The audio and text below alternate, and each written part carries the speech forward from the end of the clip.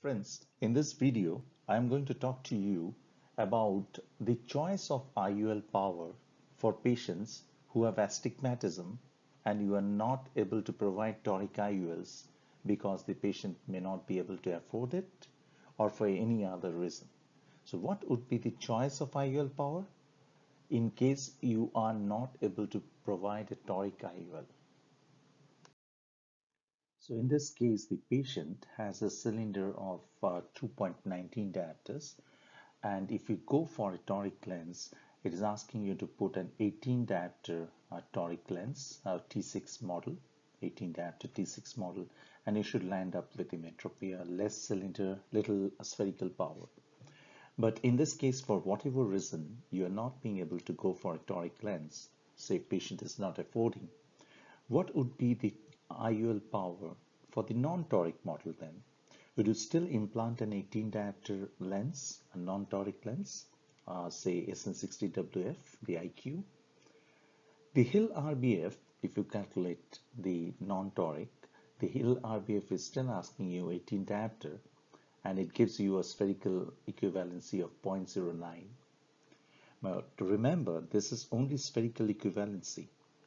You could have a -1, a +2 cylinder at 90 or 180 degrees, and the patient's spherical equivalency would be 0.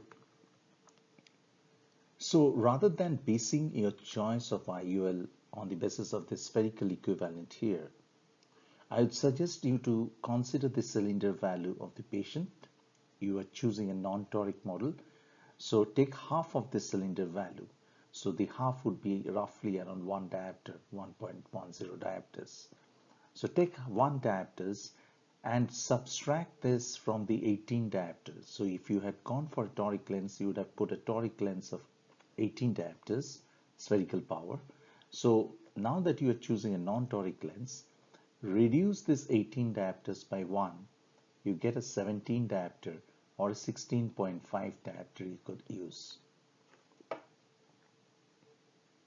To re-emphasize the point, if you put an SN60WF, say 18 diopters, which is a non-toric IOL, you will leave the patient with a lot of spherical powers.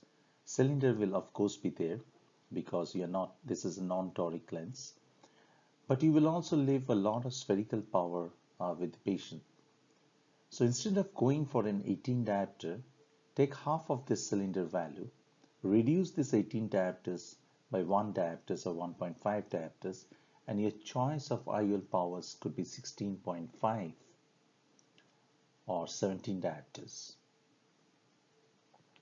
So to confirm this concept, this is the variant page, and if you see that 16.5 diopters is actually leaving the patient with a predicted spherical power of -0.08, so almost emmetropia. Yes, the patient will be left with a lot of cylinders because you're using a non-toric IOL, but still the patient will be left with very little spherical power. And that should improve the patient's post-operative visual acuity, the uncorrected visual acuity.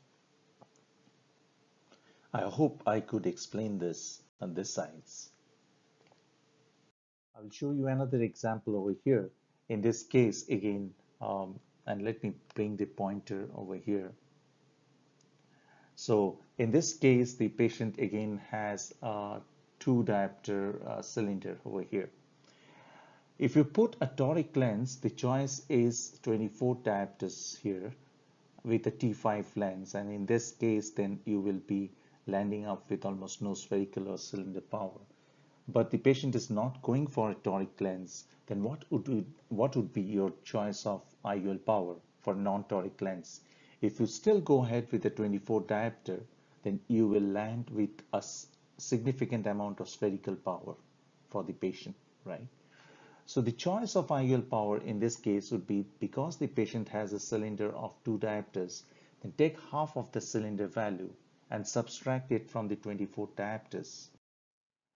So in this case, you could go in for 22.5 diopters or 23 diopters, And in that case, if you put a 22.5 diopter, the patient's cylinder spherical power will be almost negligible. Predicted a spherical power would be almost negligible, but the cylinder power will be there, which you could actually still correct it with your incisions, or even if you leave a cylinder power of 2.23 diopters, 2 diopters, because the spherical power would be near zero, the patient will still have a good uncorrected visual acuity, distance visual acuity. I hope I could make my point. If you, I hope I could make my point about the choice of IOL power when you are choosing a non-toric IOL when patients has significant amount of cylinder.